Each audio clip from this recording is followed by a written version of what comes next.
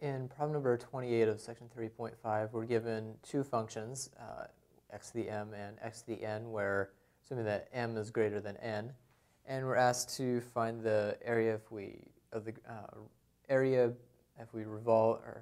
find the volume of the solid described by taking the region between those two graphs from 0 to 1 and revolving that around the x-axis. So since m is greater than n,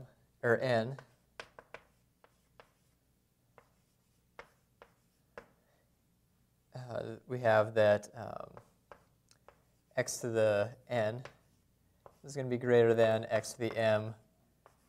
I should say greater than, or well, it's strictly greater than, so I can say m is strictly greater than n, so I can say that x to the n is strictly greater than x to the m for every x in the interval 0, 1. So what we're really interested in is, okay, this is going to be, let's see, hang on. So we're going to have x to the n above x to the m. What we're interested in is the area bounded between the two graphs. That's what we're interested in first, and then we'll revolve that region around the x-axis. So the area for area between the two graphs is,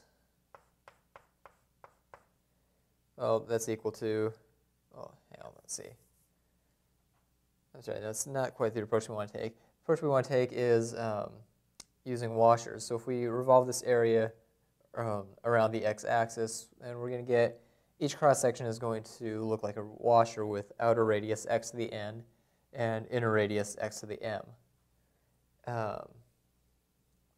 So the area of that washer then, so a of x, is going to be equal to pi times x to the n squared.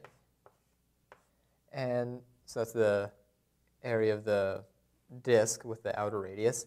And now we want to subtract the inner radius, or the disk with a radius equal to the inner radius. So minus pi times x to the m squared.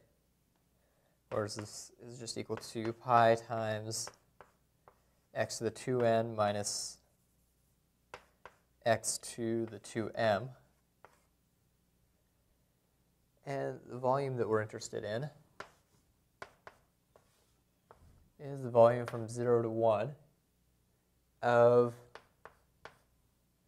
pi times x to the 2n minus x to the 2m dx. So this is equal to pi let's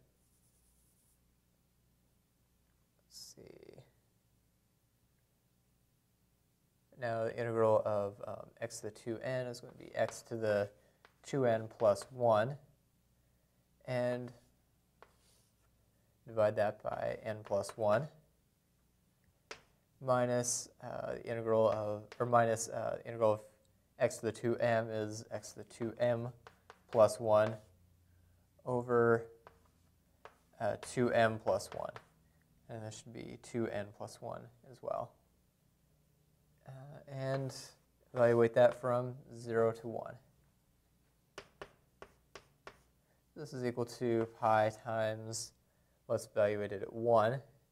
We get, now evaluate x equals 1, that is. So not to confuse that with n or m, those are fixed.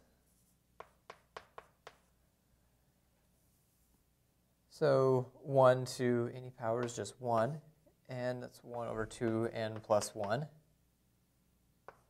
minus 1 over 2m plus 1, minus 0 to any power is 0, so 0 minus 0, or just 0. And we get a final answer of pi times 1 over 2n plus 1 minus 1 over 2m plus 1.